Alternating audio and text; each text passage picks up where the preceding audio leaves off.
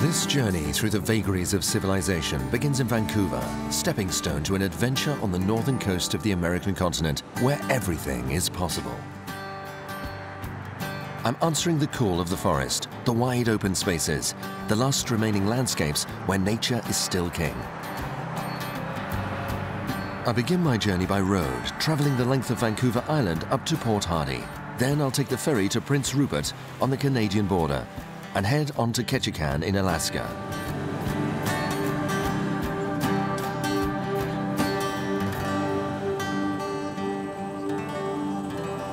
Behind the trees, I see areas of deforestation.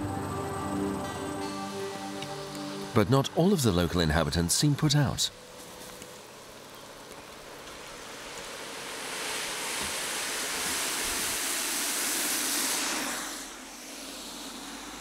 It makes me wonder, though.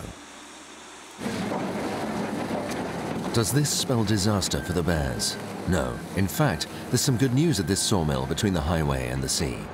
It's the timber industry which is under threat here.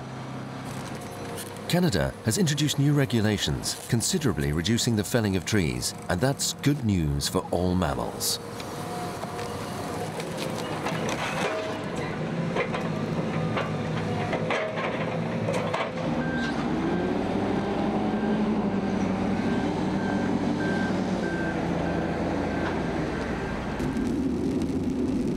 At the tip of Vancouver Island, Port Hardy has a more descriptive name, which is an invitation to travelers, the place where the highway ends and the adventure begins.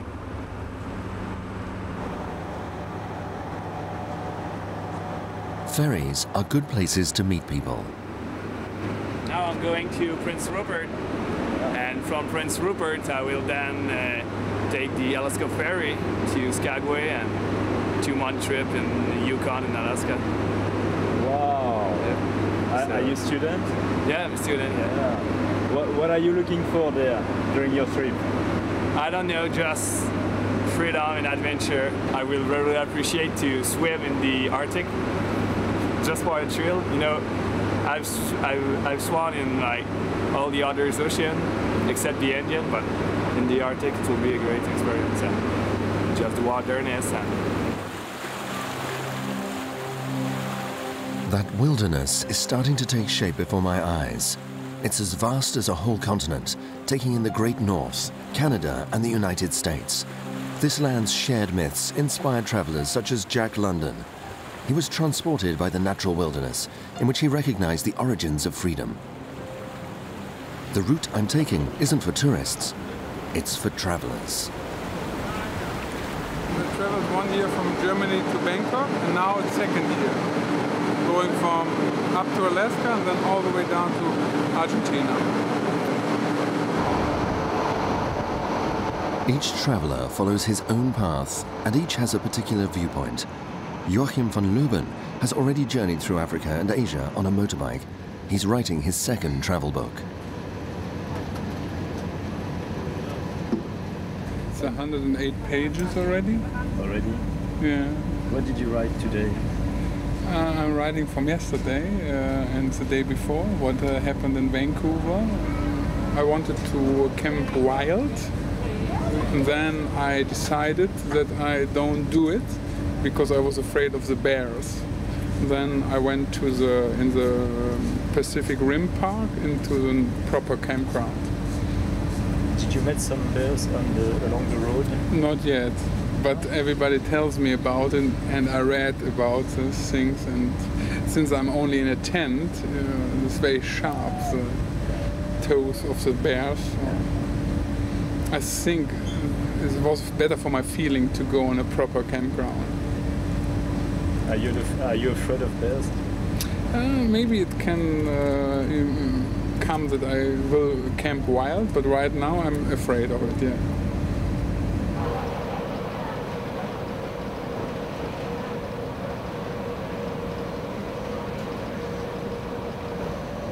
I learn that Sebastian is from Quebec. I'm curious to know what he's doing. I'm a biologist and a microbiologist. I completed my first degree last year. What's your ambition? Good question. I don't know. It's the realization of a childhood dream, the ultimate journey. I've always dreamed of the Yukon since I was 7 or 8. It's the call of the wild, wide open spaces, and freedom in a way, the wow factor. What I find exciting, and what's a bit scary too, is not knowing where I'm going. Freedom, above all.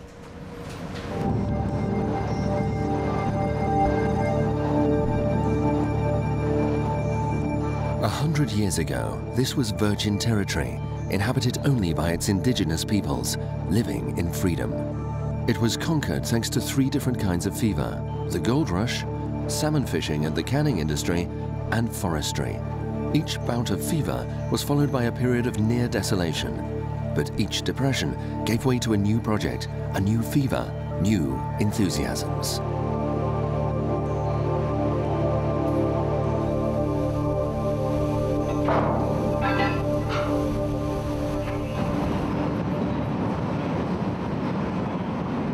Prince Rupert, the last town before the Alaskan border and the last port of call for the ferry.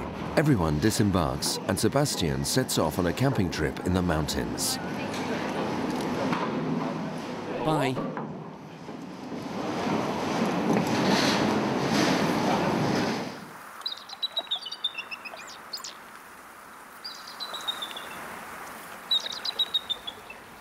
Established a century ago, the town prospered thanks to a fish cannery employing 2,000 people. 200 canneries were dotted along the Pacific coast. This is the only one that's still in working order.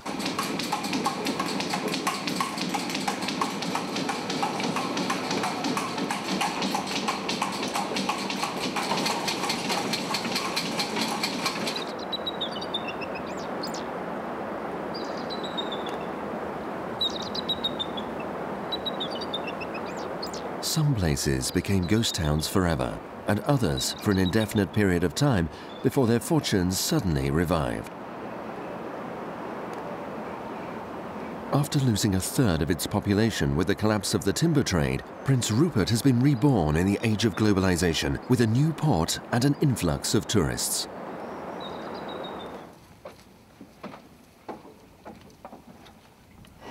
During my stopover, I take a regular hydroplane flight over the coast and into the interior with Francois, the best possible guide.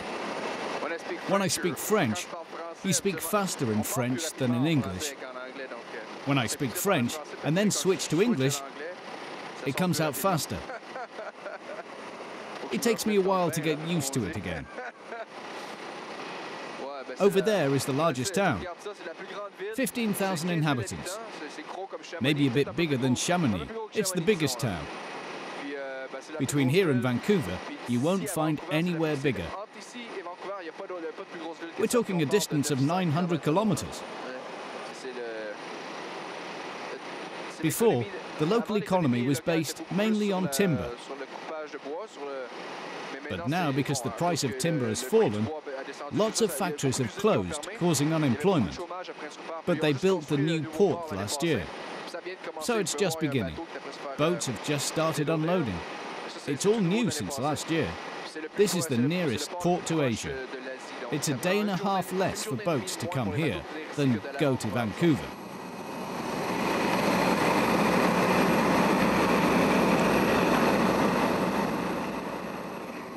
I'll stay here for some time. I plan to be here, maybe to end my days here. I really like it, because it's on the coast. Everything you could want is here. The ocean, the mountains. In winter, you get beautiful snow. You're near Alaska. I like skiing and trekking, so I think I've found the place I want to live. I like it. I may not always be here, but I'm definitely going to stay in northwest BC for a long time.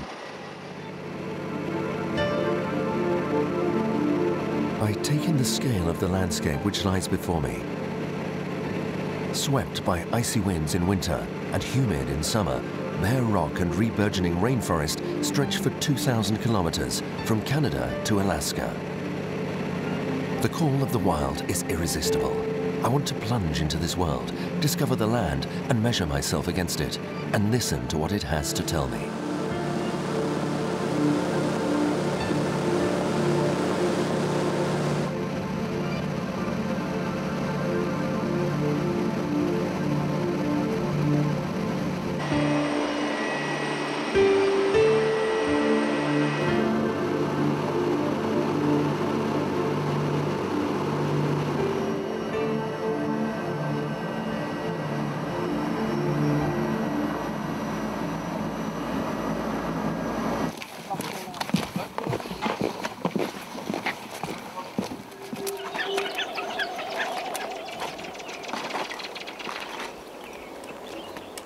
The voice of nature here is loud and clear. I have an immense feeling of freedom in this verdant arena.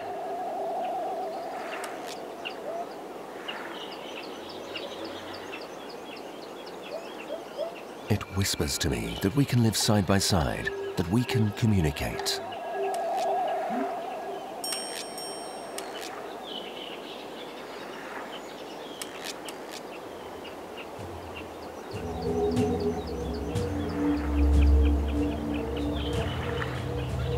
The forest is inhabited by its natural guardians and by the spirit of the native peoples.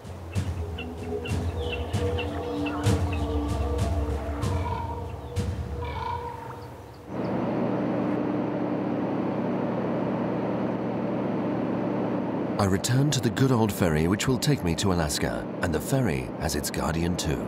I like the ferries. I'm a ferry boy. That's what I told a woman. I don't like them cruise ships. I like ferries. You know, it's like, you know, I saw you on the other ferry, and that was nice. So this will be fun too.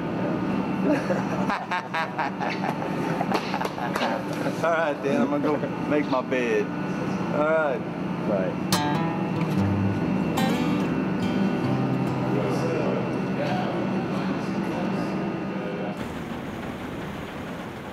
By morning, we've arrived in Ketchikan in the 49th state of America. Bought from Russia in 1867, Alaska is one of the youngest states in the USA. It's also the biggest, and with 650,000 inhabitants, the least populated.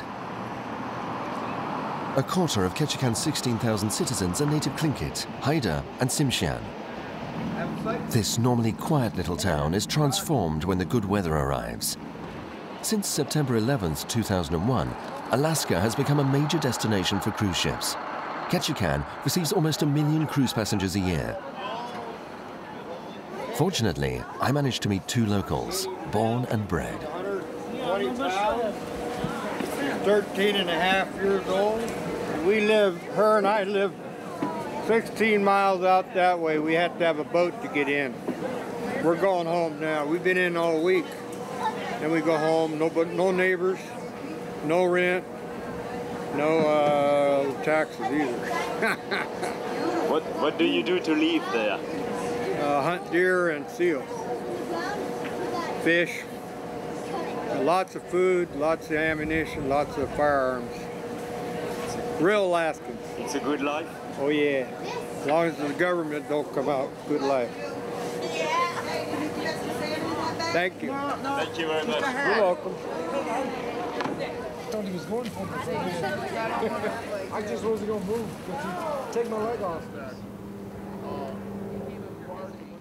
I've heard about a native village where they still carve totem poles and perform traditional dances.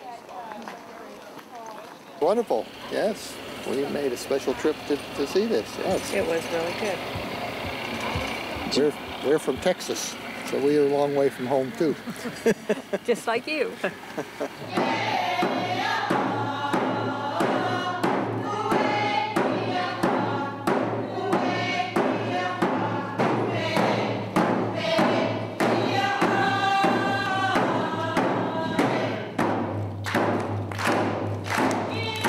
I have a distinct impression that the traditions have been reinterpreted by the tourist agencies. There's no connection, you know, there's no soul. I just think it's so sad. And people need to know. It's crazy. Why are they doing this? Why are they ripping people off? You know, I mean, Alaska is beautiful and there must be some beautiful culture and we're just seeing this crap. In which direction does freedom lie?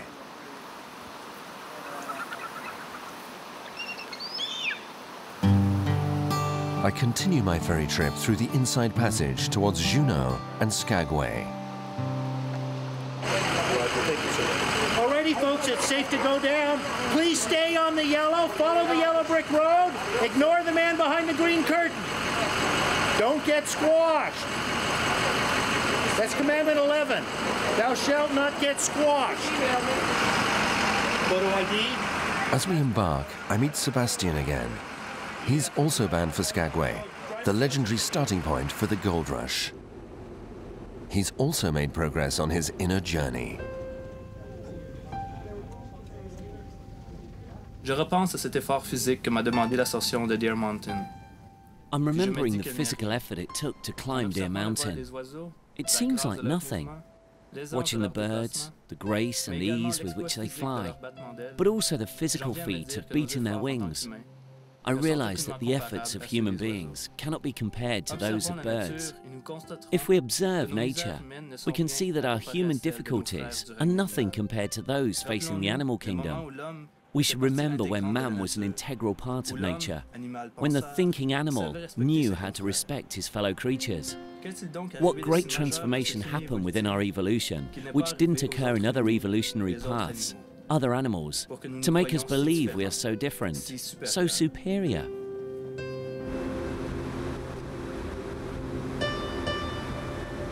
Inspired by these wise words, I feel a desire for high altitudes.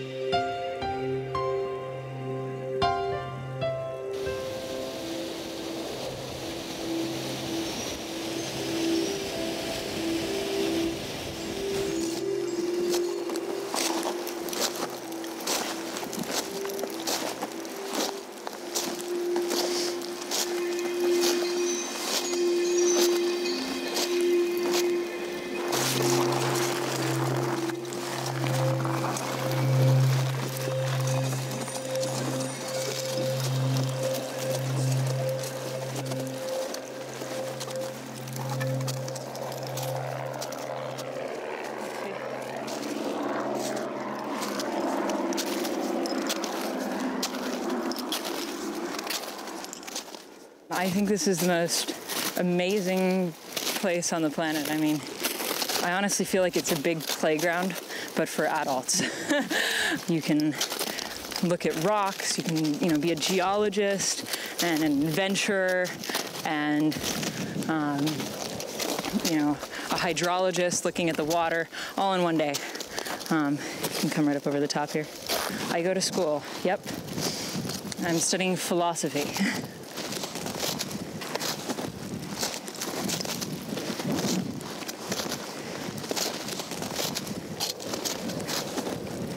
I think being out in nature, really knowing that you're removed from civilization is one of the most profound realizations you can have. And for me, Alaska, you don't have to go very far. You can go a couple miles from town and suddenly you're in the wilderness. Like you're really out there and there's just nobody and nothing and there's no sounds other than like the ones that are, in nature. I find that exhilarating. I mean, I think that's much more exciting than any fast car or, anything you can do in a city, which is why I keep coming back to Alaska. I'd like to follow Lisbeth across this white landscape, but my road lies in the other direction, on the water. The glaciers feed the rivers and sculpt the mountains. In the process, rocks are split open to reveal veins of quartz, which yield up flakes and nuggets of gold.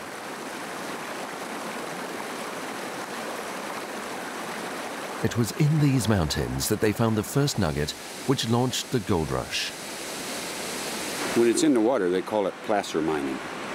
Gold that's placed into a stream due to erosion, so it's placed into the water. Then they have lode mining, that's the hard rock mining, inside the mines themselves, inside the mountain. Late fall, after these mountains start freezing, You don't get much water coming down again, okay? The creeks come down, not as much water in them. Easy to get out there and find gold. Some people say that it doesn't mean anything but finding it, and you're really not looking to make a profit. Well, if I find gold, like I do, find small nuggets, and as she knows, we actually can sell those nuggets to jewelers. Jewelers make bracelets, earrings out of those. So yes, it's profitable. Okay. Now, are you gonna make a lot of money? No. You won't make a lot of money at it. If I made a lot of money, I would have been retired a long time ago. Like all Alaskan towns, Juneau sprang up during the gold rush, and there are still plenty of jewelers' shops for the cruise passengers. Like on the smoothness of them. You know, you can tell this one has actually come down the mountain and has been in a lot of water. A lot of the value in that nugget is in the form that it's in. Yeah. If you were to melt that down, you would lose a lot of the value. Yes. Because it's the rarity, it's the shape that it's in, it's natural, that's how it's found. I'm on the trail of the gold diggers who traveled from Juneau up the Lynn Fjord, the longest in America, to Skagway.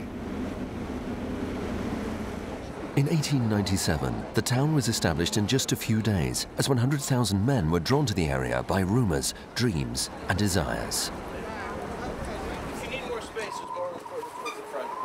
Today, Skagway has only 800 inhabitants, but 12,000 tourists a day pour off the cruise ships in summertime.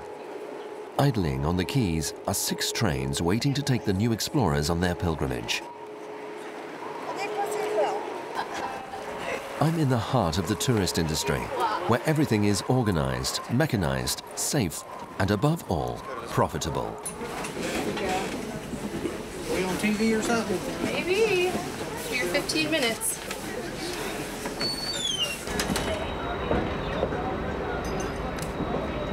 The train over the Chilkoot Pass is a full-scale attraction and the biggest in Alaska. 450,000 passengers come each year to breathe in the pioneer atmosphere, the spirit of adventure, and America's history. For Americans, always alive to symbols of their past, it's one of the country's major sights.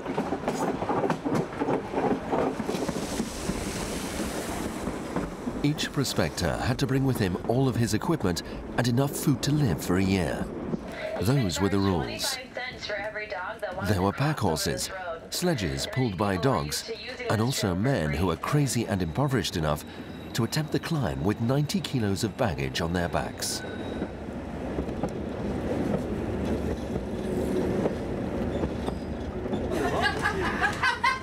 I got the moose.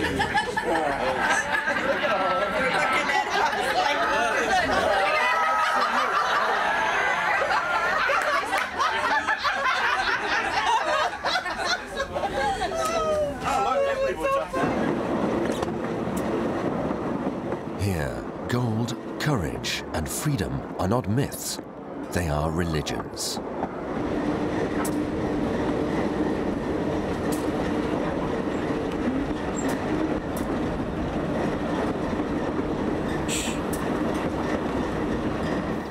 I find Sebastian off the tourist route at the foot of the Chilkoot Pass and the start of the Gold Diggers Trail. He's preparing to go climbing for 5 days alone. There's still a lot of snow on the ground, so we're talking. I don't know. The forest wardens say it's a few meters deep, so I've got snowshoes.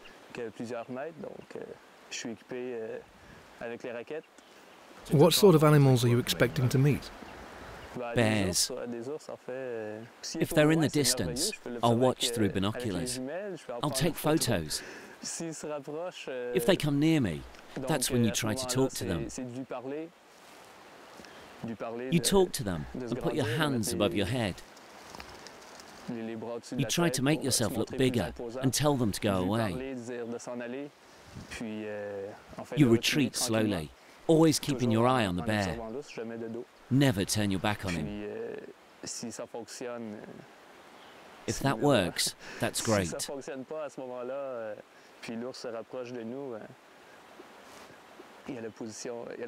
If it doesn't work and the bear comes closer, you've got the fetal position if you can't move backwards to get away.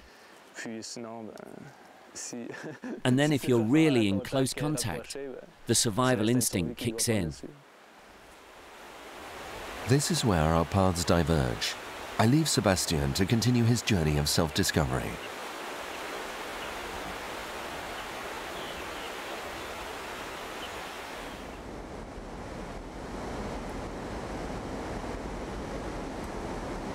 I return to the ferry for a final sea voyage to Haynes, where I'll take to the road. Viva la France! Viva la Republic! You can't help making friends on the ferry. Liz was adopted by the Tlingit. She says I should pay a visit to this native people. Don't forget there's a little Indian village called Chilkoot. That's the village where I was adopted. Our tribe linked up with the people from Chilkoot. It's really an extraordinary place. Who should we see in Chilkoot? Sally. Sally is his wife? Sally. She's an Indian woman. An Indian village today bears little resemblance to the ones in the picture books, but appearances can be deceptive. The vast piles of what looks like junk around the houses is simply a sign that no one around here throws anything away, because everything can be used again another day.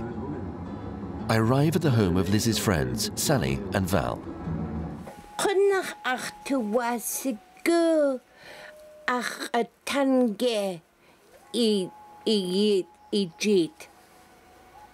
I said, I would like very much to speak my language to you, to give it to you. I know it's two different worlds. This here, the Chilkoot, is an Indian village, and Juneau is a white man community. And I was born in a government hospital under the BIA, and that's how I was born in Juneau and raised here. So I lived in two worlds. Went to school in Juneau, but my livelihood was here. When I was growing up, nobody knew how to read, nobody knew how to write, nobody knew how to speak English. So we were punished if we didn't learn the English language. And we were punished in school for speaking our own language. So when I grew up, I'd tell people I was a -F student, below failure, because I was too strong-headed. I refused to give up my language. My husband, Valentino, his name is Gush-Ehin. That means the calm waters behind the dorsal fin. He is my true love.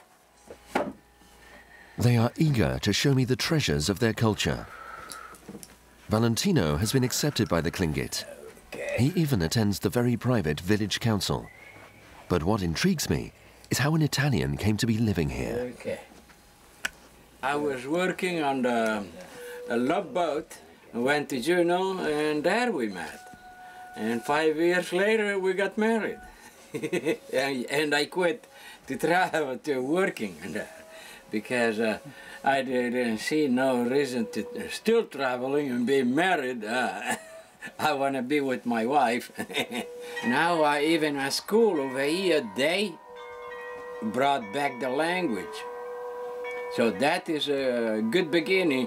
And also we had a few classes to train carving, and you know, we are part of the carving and also beading.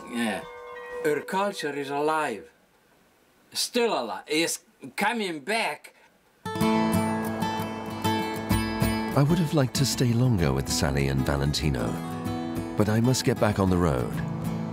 The next stretch is the 1,800 kilometers from Haines to Haines Junction and through the Canadian Yukon before crossing into Alaska again and heading for North Pole.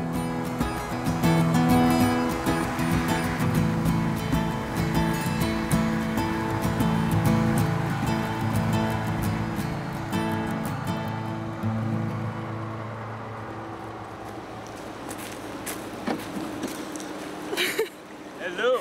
How's it going? Where are you going? To Haines Junction. Okay, fine. Yeah, oh, thank you. Where are you from? From France. You speak French? Yes. Me too. I'm Canadian. It's still possible to be a young hitchhiker in these parts. Natalie comes here every summer to climb mountains. At the Chilkoot Pass, she shares her passion for these mountains, which extend as far as the eye can see. Here are all the mountains. They're pretty high. You get to the top and see another. Climb that, and there's another. You say to yourself, I want that one, and that one. You look at them and think, I can ski down this side, that side. There's the glacier. It's endless. Everything is possible here. Everyone you meet has done something crazy or incredible. Everyone tries to do something crazy. So you go off on a trip for 2 weeks, and it's the craziest thing you've ever done. Then you speak to someone, and they've done something 3 times more incredible. But they don't tell you to make you feel small. It's just normal. People just... Nothing's impossible here. The St. Elias Mountains and the Kluane National Park cover an area bigger than Switzerland. Not counting the North and South Poles, it's the biggest ice field in the world. This place is timeless, a world without limits. I feel as though I'm the first person to set eyes on this untouched and uninhabited landscape, that I'm alone, aware that under the snow, nothing will change for hundreds or thousands of years. It feels as if I can touch this landscape, as if my body no longer exists, and I can plunge into this space to lose myself and find myself anew.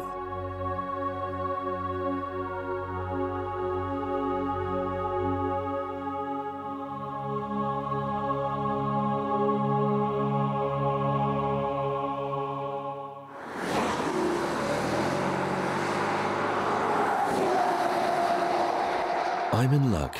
There's a bluegrass festival going on in Haines Junction.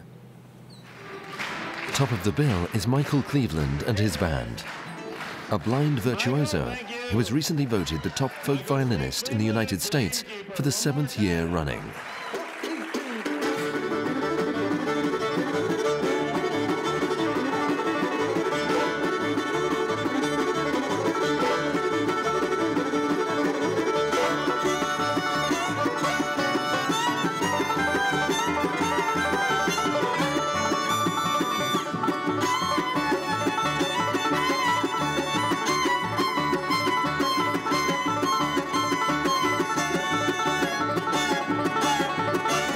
Music, you gotta play it with feeling. You gotta feel it, you know, in here in your heart, you know, and just play from your. You know, you can't write bluegrass music on paper. You gotta play from within you. You see what I mean? Yeah. But it's a soulful kind of music, you know. It's music of a lot of expression. You know, you can improvise and do all kinds of things with it. I love it.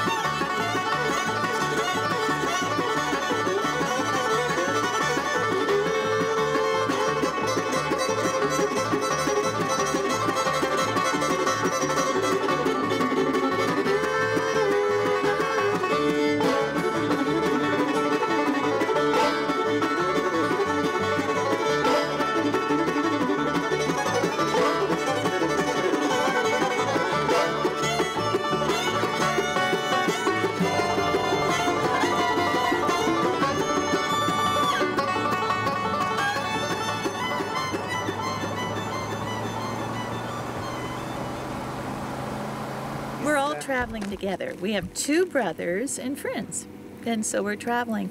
And we're following the Yukon Gold Rush, too, because they have a grandfather that had a gold rush in British Columbia, or a site, and my grandfather went from Sweden to the Yukon, and so we're going to be following that, too. Our 6 traveling companions are 3 couples. Each couple has their own mobile home and a 4x4 on tow. 6 vehicles for 6 people. It's very nice. Lots of room. We have slide outs that open up, so there's more space in there. Have you ever been inside one? And we tow. Never. Would you like a tour? You'd like to see how it works? I would love it. All right. Okay, let's go tour. I need an hour to dust and mop and polish and wax floors. We tow a vehicle so we can unhook and travel some of the back roads, and we have our bicycles, just like the French do. They love their bicycles. Marsha, you ready? Marsha? Please come right in. Microwave, and this is the stove under here, and no dishwasher. I'm the dishwasher, and then this is the bathroom. Bathtub, shower.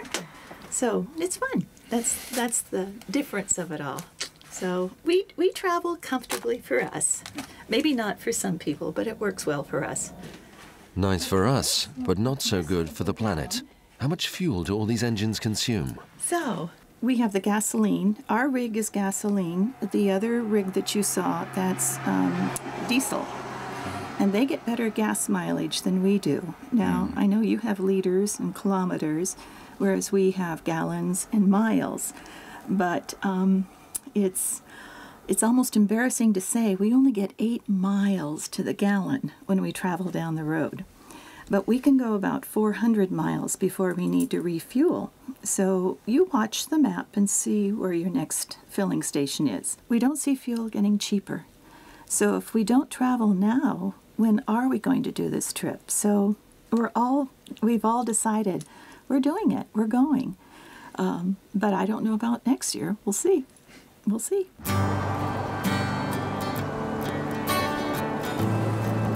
My journey continues, crossing over into Alaska and back into United States territory.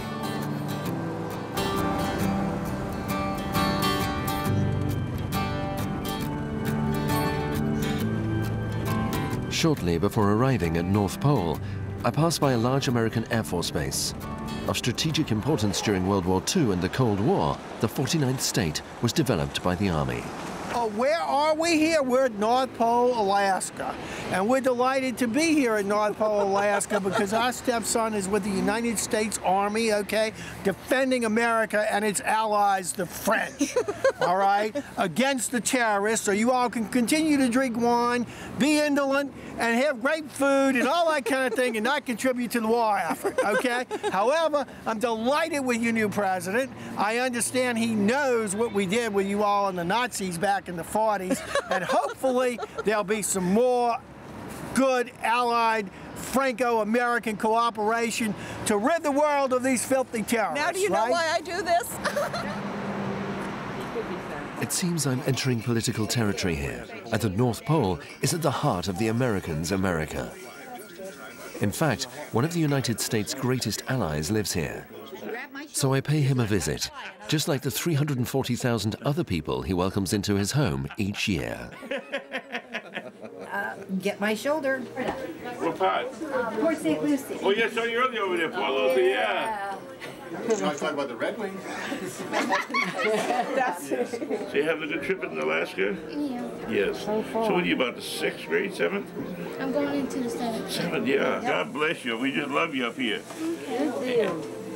Here you go, darling. You get 2 because you're a princess. When you get your camera, come back. Yeah. Who do you think I am? This is my 38th year as Santa Claus. North Pole, where Christmas spirit is every day.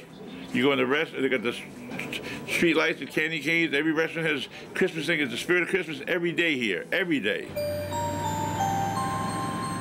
I'm keen to understand why and how every day of the year can be Christmas Day in this town. It's an American legend that Santa Claus lives in the North Pole. That's been around for 100, 200 years, I don't know, a long time. And so 55 years ago, the people who decided to make this a city called it North Pole, hoping to attract a toy manufacturer. They didn't get the toy manufacturer yet. I'm hoping that we will. But Santa Claus moved here. He said the North Pole was too cold, moved down here under the Arctic Circle. It can get up to 90 degrees, although it still gets 50 below, you know, and that's Fahrenheit. So, but he likes it here. Well, let's go then. Off to the refinery. See, this is why they don't give me these cars very often, because I play with them. Look, we can even make it. Yeah, we can make it whale, or yelp, or hyper yelp. Not bad, huh? Yeah. Doug Isaacson takes me on a whirlwind tour that gets more surprising at every turn. I haven't got them to have an elf occasionally, you know, have someone dress up like an elf. Not all of them, just one or so. So where we're going is a radio TV station called King Jesus North Pole. It was started over 50 years ago. They've got 50,000 watts of radio power that during the Cold War, especially people in Russia would listen to at midnight, our midnight, and they would beam gospel programs in Russian. Sooner or later. The mission is to get the gospel of the Lord Jesus Christ out into the villages, and a lot of the places in Alaska, our 50,000 watt carries quite a distance, and we have AM, FM, and television, or FM and television, and a lot of villages out there, the native, the Eskimo and Indian villages, do not have a representative of the gospel out there. And the radio, there's no stopping of the radio waves. It just goes, and they turn on the radio, and it's there. And so our mission is with the Eskimos and the Indian people. Now let's go on.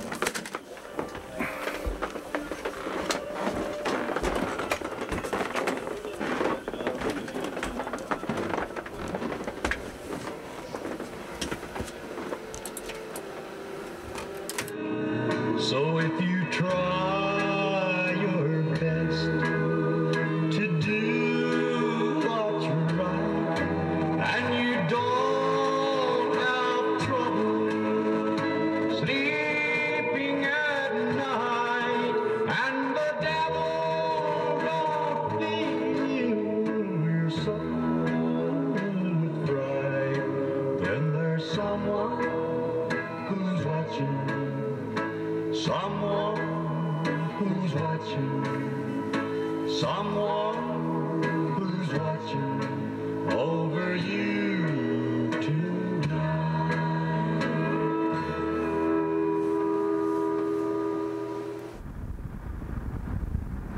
The people of North Pole intrigue me. I'd like to know a bit more about them.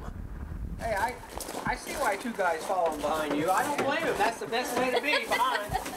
Every 8, thank you. Oh, jeez. We're by the farm. Inside a traditional house, I discover a way of life that hasn't changed for 100 years. Now, did you guys, I know that's my mom's buffalo. That's your mom's buffalo. I don't remember, did you catch all these, or are these furs that you... Yeah, Frank caught all these. Oh, yeah. Frank shot them, and most of them were on the trap line. Okay. That he got. It's kind of scary. Because I've never seen it before. I've never been in a house where there's animals on the wall. So it was kind of different, and it took some time to get used to. But I got used to it, because... You have to. Yeah, you have to. So. People here still live from hunting, fishing, and forestry. The famous right to freedom American style. The right to bear arms and use them in hunting, in self-defense, and even in order to impose your culture and your will. I've an uneasy feeling in this displaced North Pole. Do the combined missions of the US Army, religious radio, and Father Christmas really provide an answer to the concerns facing the world today? I sometimes feel I understand things when I'm traveling, even if I'm just passing through. But first impressions are often accurate. I hear that in April 2006, a massacre was averted at North Pole's primary school. 6 pupils aged less than 12 years old had planned to murder their teachers and some pupils they didn't like. A roll call of 20 potential victims. The plot was foiled in time. All is not necessarily well in Father Christmas's hometown.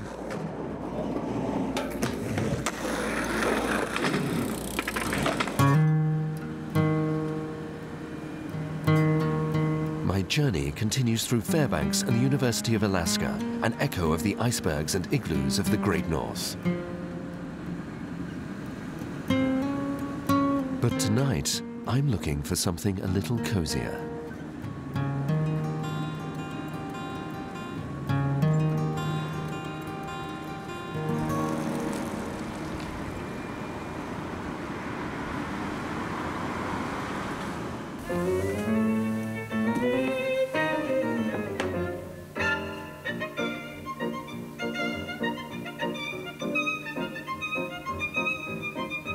Gone back in time.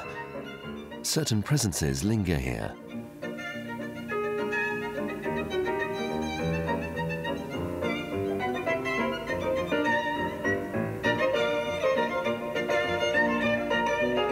Well, this house was reenacted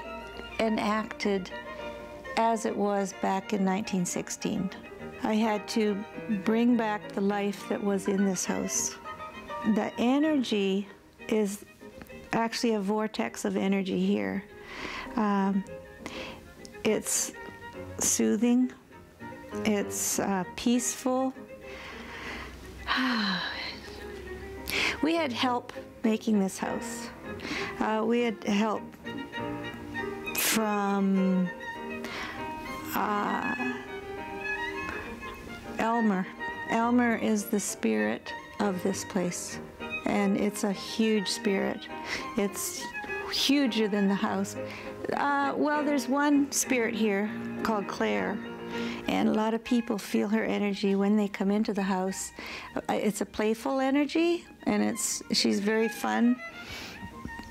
And like for instance, when I was putting up the light in the dining room, I had the grandkids at my feet, and my sweetheart was outside the window, and all of a sudden the very heavy kitchen door swung back and forth.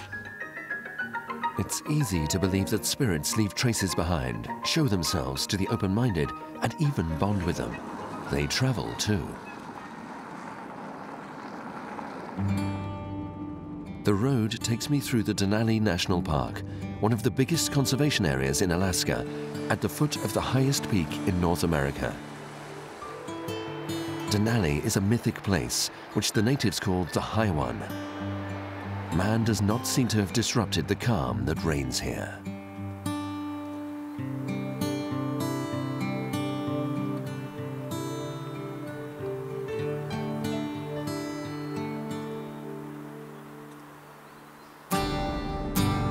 A trail 160 kilometers long threads its way through the taiga and tundra amidst unspoiled nature. I finally discover the origins of the call of the wild, which I've been pursuing ever since I left Vancouver.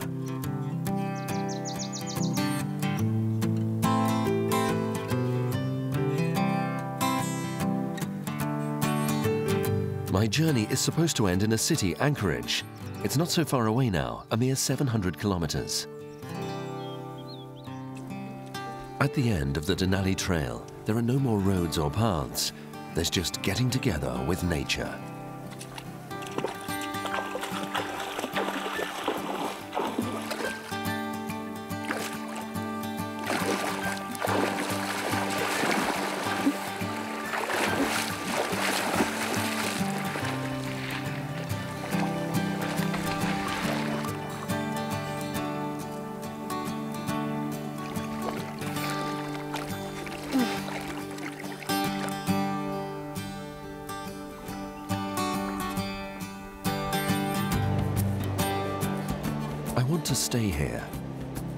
something inside me still hears the call of the forest, the call of the universe. I hear it in the earth, in the bark of the trees, in the water and the rocks, like the heartbeat of nature. Freedom is not a myth, but a voyage which lets us stray from beaten paths and enables us to cross rivers. It allows our spirit to soar and pursue its own inner journey.